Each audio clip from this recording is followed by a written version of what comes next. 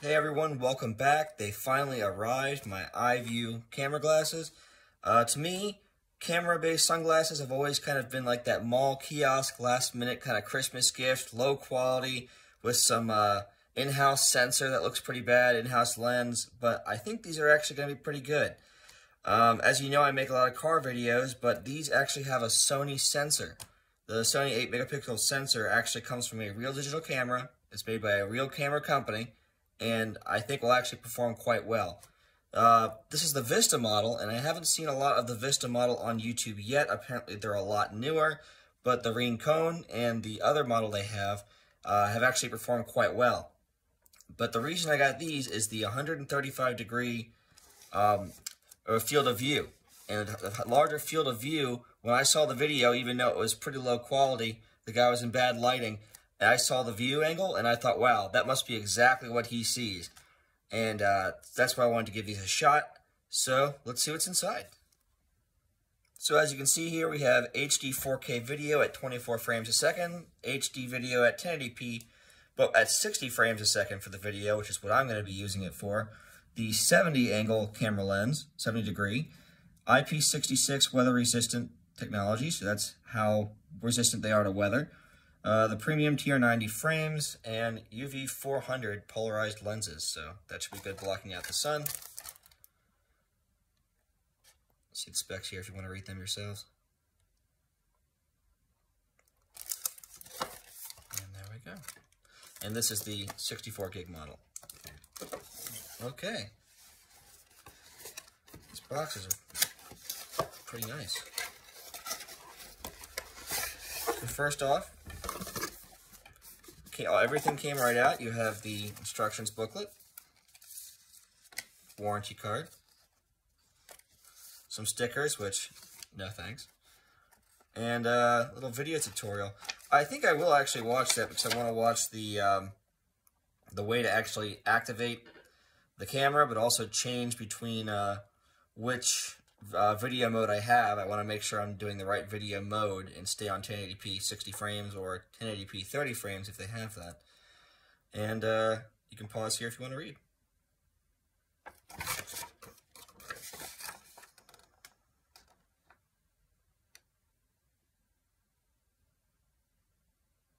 Yeah, look at that, 1440p, which is about 2K.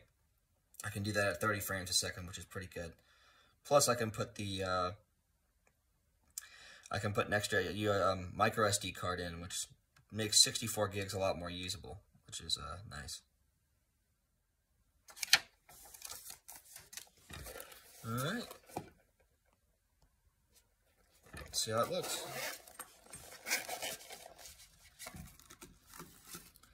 Alright, first thing I see is clear lenses. This is if you don't need the sunglasses effect, which would be in low light uses. Or perhaps if I don't like the lenses they come with, so that's good to have. Next you have a cleaning cloth, which should come with all sunglasses. Feels kind of like, almost like waterproof khakis that you get at like Costco. Doesn't really feel like it has any kind of cloth to it. This side's a little better, but it just feels like that thin, tightly woven nylon material that wouldn't really do too well on actual glasses. Micro USB cable, which you can see, and here are the glasses. Case does feel pretty sturdy, I'll give it that. And here they are. A little bigger than I thought, but hey, not too bad. Hopefully they're not too small in this area here, curving around my face too tight, but we're gonna find out. Nice smooth action there. Cool, and there's the main button, I guess. Let's charge them up, see how they do. Okay, so looks like they're recording now.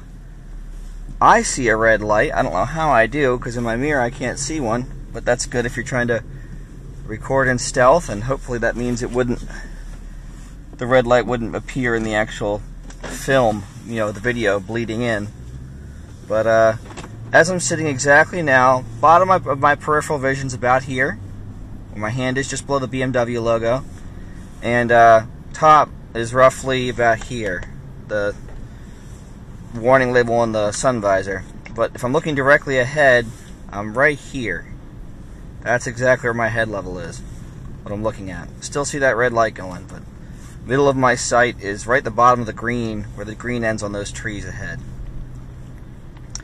So right now I'm not looking at the speedometer or anything. I'm just looking at roughly here. Main vision's about here. So I actually like the lenses. They're not colored or anything. They say they're polarized. They definitely block some sun out, but they're not bad. I know it's kind of a gray day, but at least there's some brightness.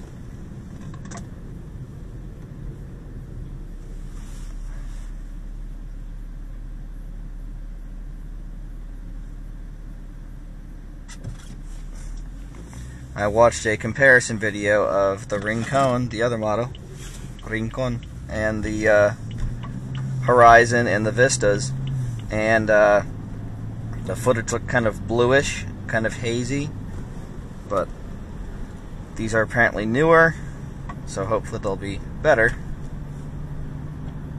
But the view angle on some of the other models was much more zoomed in than even with a GoPro on my forehead. So it's a much wider angle on the GoPro. But these have a better position. These are actually right just barely above the eyes, which means the lens is probably 2 or 3 inches lower than where the GoPro sits on my forehead. So let's see, I'm gonna, without using my eyes to look down, once I get to the straight here, I'm gonna use my head to look down at the instrument cluster and back.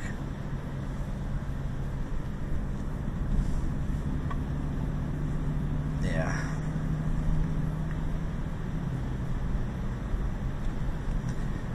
Roads are pretty smooth here, but hopefully we'll see how the image stabilization works. I've heard that can be edited out in most videos. I've never done it myself, but the problem with that is that zooms in a little farther. So if these are already zoomed in too far, then I'd really be out of luck. So I'm gonna put my head back on the headrest, which I think is having an angle like this, but yeah.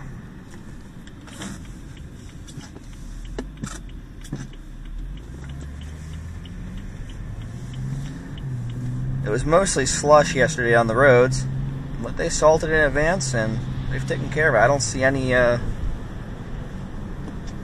snow on the main part of the road at all. So, guess I'm going to work today.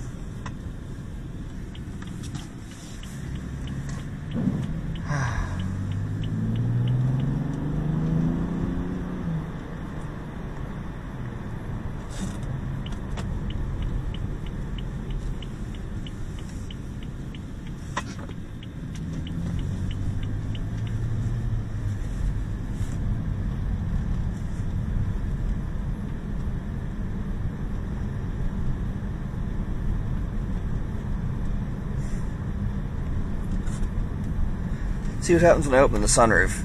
Just this part lets more light into the cabin here. Maybe that'll look better, maybe it'll look worse.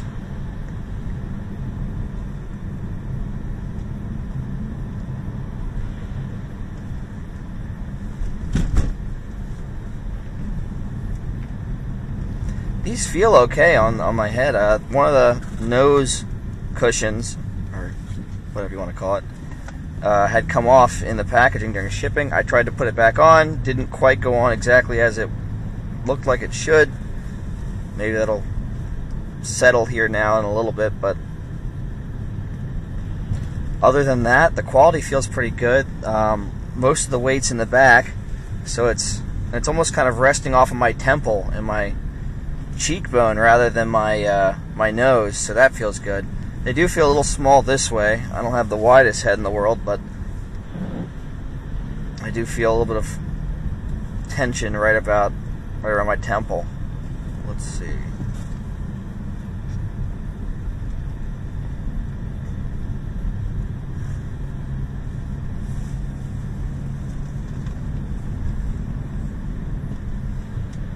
Hey, red light's still blinking.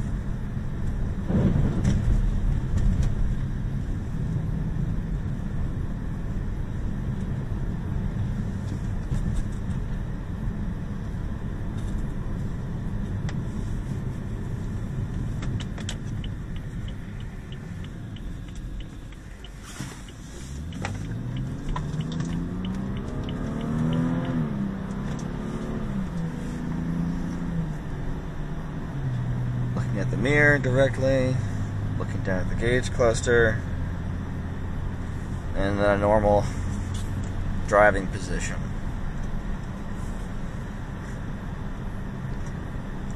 I'm trying to think, because the GoPro's angle, even though it's taller, it's wider, so it goes up higher and it looks like you're looking down more. But I'm trying to think of a way that this viewing angle could be better, perhaps. Maybe, I don't know, driving on a racetrack, don't want people to see your speed. But as of right now, I can't really think of anything that would make this better if this has the same viewing angle as the other iVUE glasses, but I don't know if it does. The lenses are nice and clear, no issues there.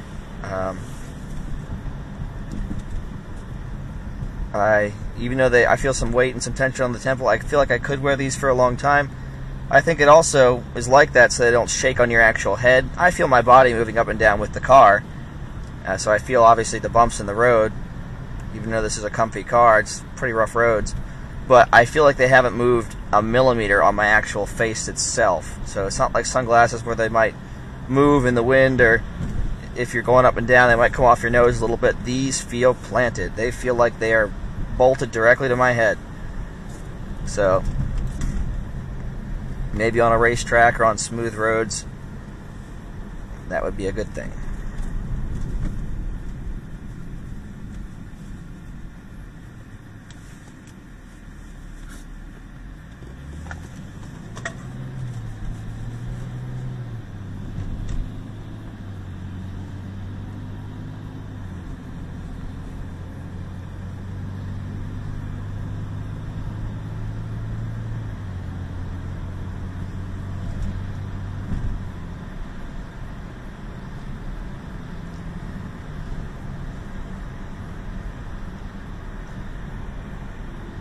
They do look like decent sunglasses. I've seen Oakley's with this kind of style before. I'm going to itch under my eye.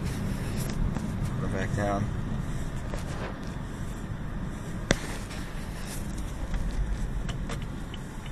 But yeah, I feel pretty good about the actual glasses themselves, the way they feel, other than the way that that nose piece came off. I'm worried about the angle, so what I'm going to do is I'm going to go back. I have my regular driving position saved, and go down and see if that gives me a better driving angle, because I can drive comfortably like this, no problem. Feels a little bit far away from my arms, but I can adjust for that. And with this, I definitely see the gauge cluster much more in my line of sight. So if I was going to do this with a, I don't know, Lamborghini or something on the track, I would want the gauge cluster in sight more so than anything else. From here to here would be my goal. I can still reach the pedals fine. So after reviewing the footage, what's my verdict? So let's focus on the pros first. The first thing is the viewing angle was actually pretty wide. For other cameras in this class, for the same price point, you can actually get a pretty wide shot. I'd like to have it wider in this application, but for the class, the viewing angle is pretty wide. They were actually quite wearable. Not just wearable in the sense of having them on your head, keeping more hands free, but they actually felt pretty comfortable, and they also felt lightweight. The weight was in the back, and they felt pretty solid and attached to my face, so I felt like I could have them on for a long period of time for no problem. The video quality, in my opinion, for this price point was pretty bad. I thought it was grainy. I thought it was a little blurry. I've seen worse, but I just didn't think it was worth it. There's no way to adjust the lens up and down. For example, I was putting my hands up and you couldn't even see it. So I was trying to show where the lens is pointing based on where it's on my head, and you can't adjust that. The audio quality, in my opinion, was pretty bad. I've had a lot worse. I've heard a lot worse, but I just think for the price point, an equivalent GoPro or even an older model GoPro has better audio, even though you probably would use an external mic. But the biggest thing is the video or image stabilization was absolutely atrocious, probably even non-existent. It looked like I was riding on a horse or something.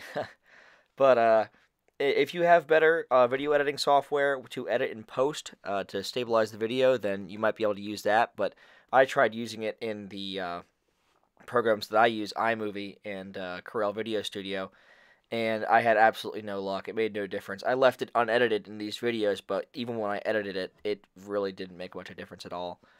So I guess the next question is, would I buy them? And the answer is no. In fact, I've already returned them. Otherwise, I would have done a closing video of me holding them and talking about them. But I just wanted my money back.